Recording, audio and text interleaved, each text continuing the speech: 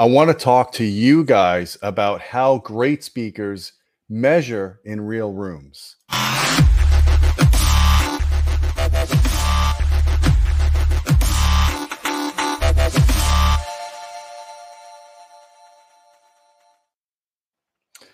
Hey folks, I'm Gene Delasello with Audioholics.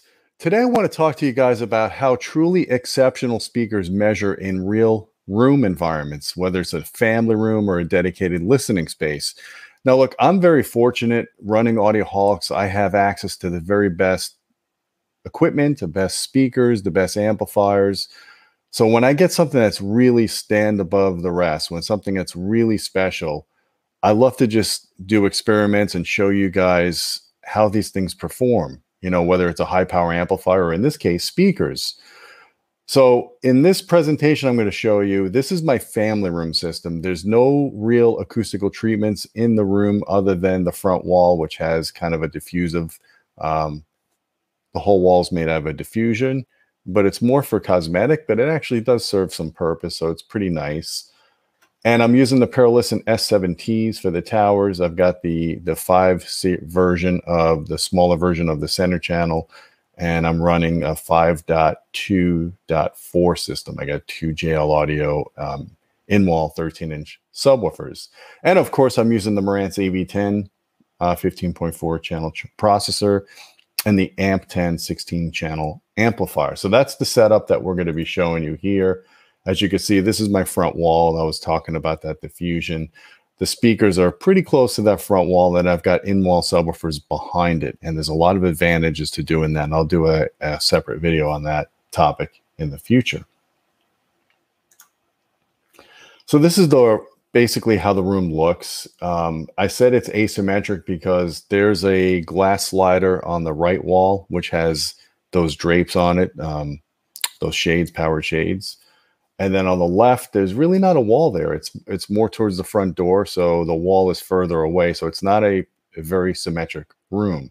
And when I ran the RT60 analysis on this room, I got an average of about 0.7 seconds. It's a little higher than I'd like. I like to see between 0.3 to 0.5 seconds for music, for serious music listening or movies. This is a threshold, and I had to do a lot of tricks, and I had to make sure I used a really good speaker to limit the vertical dispersion. And that's one thing the Perlisten S7t has an advantage for in a room like this. And you can see that's my couch. That's where I'll be doing the measurements. There's 4 chairs there, so I'm going to make 4 microphone measurements and show you guys the measurements. And of course, my daughter's in the background photobombing us. Love that. So this is at the main listening position. This is at the second seat over from the left. That's where you're equidistant from both speakers, and that's where I sit when I want to do critical listening. And you can see from 300 hertz out to 20 kilohertz, this is the left speaker and the right speaker measured. They're almost identical. And this is in a room, and this is sitting, 13.5 feet away from the speakers. That's quite incredible. And when you get speaker that is matched this well, this is what gives you that precise imaging. Having pair matching like that is just so advantageous because both speakers have very similar tonality. Perlisten calls their beamforming array the DPC waveguide, and that's where the DPC stands for Directivity Pattern Control.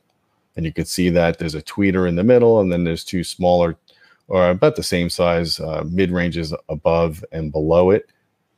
And then, of course, that waveguide in the center. And the middle tweeter, of course, is beryllium.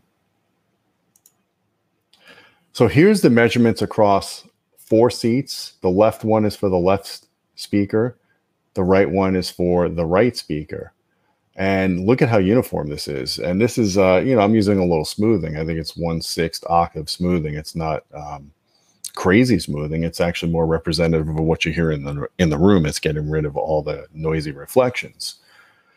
So the acoustic beamforming effect is where all the drivers sum up on the intended listening angle and subtract elsewhere. The performance targets to the speaker a wide horizontal dispersion and narrow vertical dispersion.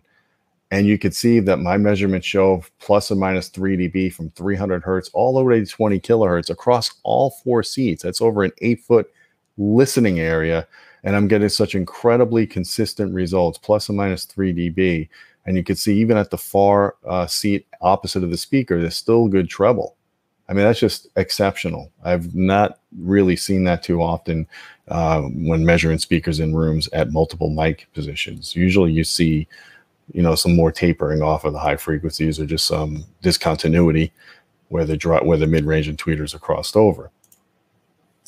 So this is the full range measurements with the left speaker and the right speaker with the subwoofers engaged. There's no EQ.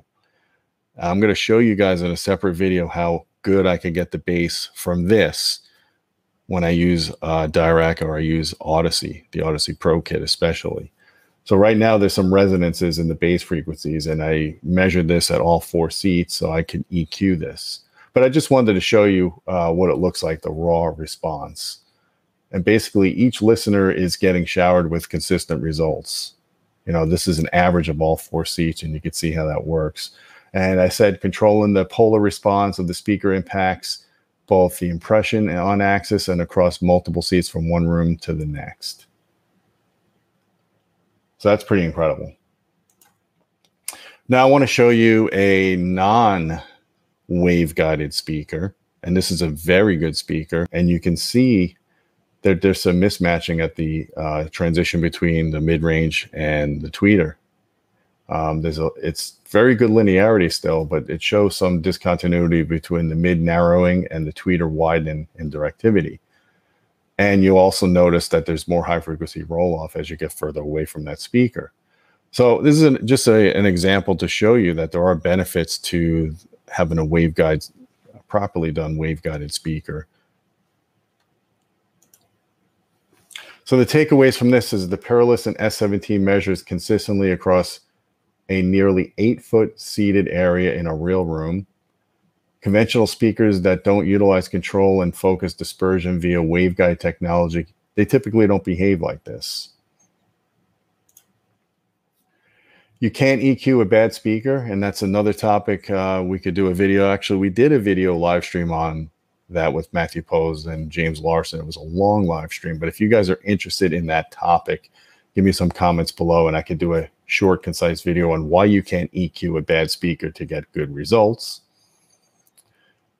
But the thing about a speaker like this is it needs very little EQ below the room transition frequency.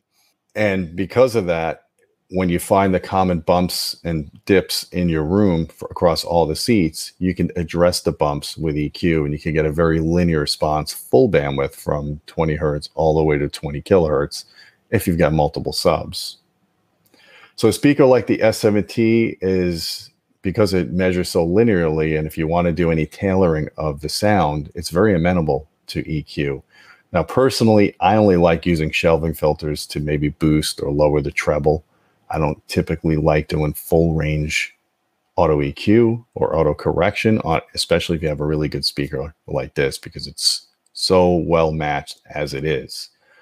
So I think that's pretty much covers it. Yeah, I just wanted to give you guys a snapshot on how a truly exceptional speaker measures in a real room. Very pleased with the results on that. Like I said, I'll be doing more videos on room correction and how I can flatten that bass out so I can have very fluid sound, full range between the speakers and the subs, no boominess, and have every seat have good experience, both for bass, but also for high frequencies and just general imaging of the soundstage. And of course, when you add more speakers to the mix and you do a 5.1 or above, and you get an anchored center channel, then everybody can really get a good experience with music. So guys, I hope you liked this video. Please thumb it up, hit the subscribe button. Don't forget about our Patreon channel at patreon.com/audioholics. We appreciate your support. You get direct access to me if you want to suggest video topics.